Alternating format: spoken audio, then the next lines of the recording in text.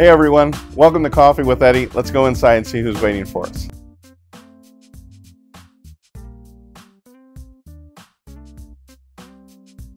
Hey everyone, it's Eddie Campos with the Campos Real Estate Group of ReMax Preferred Associates. This is Coffee with Eddie. It's episode 30. We're moving right along here, and I'm back with Godlewski with Maumee Valley Movers. So last week we spoke about just trying to figure out what we need to do to get better prepared, what you as a mover, somebody who's going to be selling or buying a home, just so that you can try to make this process a lot easier.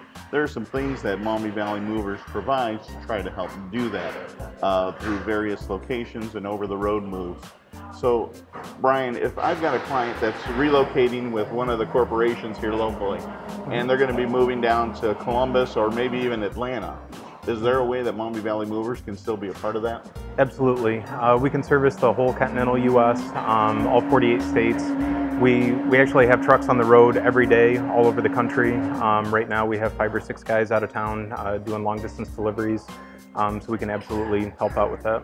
So in those occasions when relocation is part of the process, sometimes timing isn't necessarily perfect. And there might be a lapse of time because somebody needs to sell their home and get out at closing, and they don't have the luxury of a 30 days possession after closing. What if they need extra storage times? I know some people will get in touch with people that have pods. Do you guys have storage facilities? We do offer storage. We have 3 locations now. We offer storage at our Toledo and Columbus facility. And we also are in and out of a lot of other local storage units on a daily basis. So if somebody wants to go to Lock It Up, U-Haul, any other storage facility, we're happy to take things there, pick them up. When you're dealing with long distance jobs, moving's stressful enough, and then when you're going across the country in a short period of time, it can make it even more complicated. So once again, planning up front, and we really try to tailor the job and the experience for the customer so that we know exactly what they're trying to accomplish when we go into the job, what dates and times they need to be places when they're starting work, where their kids are in the process, just so we can make it as smooth and worry-free as possible.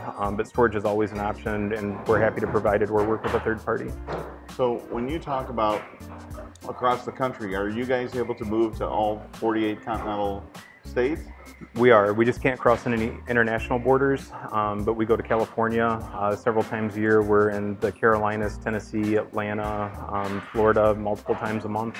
So mostly east of the Mississippi is where we do a lot of long distance moving, but we do go west as needed. So last week we spoke about trying to be prepared. I'm assuming that when it comes to making that kind of move, somebody's trying to get across the country, either down south or west, preparation is even more of a factor. Absolutely. You definitely want to make sure you have your ducks in the row as far as getting your stuff there, getting yourself there, your pets, your children, your vehicles. So multiple components kind of go into making it a smooth process. Once again, we really work hard to try to help people work with vendors that we know will do a good job in the instance of a service that we're not providing, like car transportation, so we can refer that stuff out. Timing is critical, so getting in early, letting us know what's going on, what your intentions are, just makes the whole process a lot easier overall. Well, here we are, we're in episode 30. We're still with Godlewski of Maumee Valley Movers, and trying to bring you some good information to help prepare for your move, and not just your move across town, but even possibly your move across the country. We'll see you next week.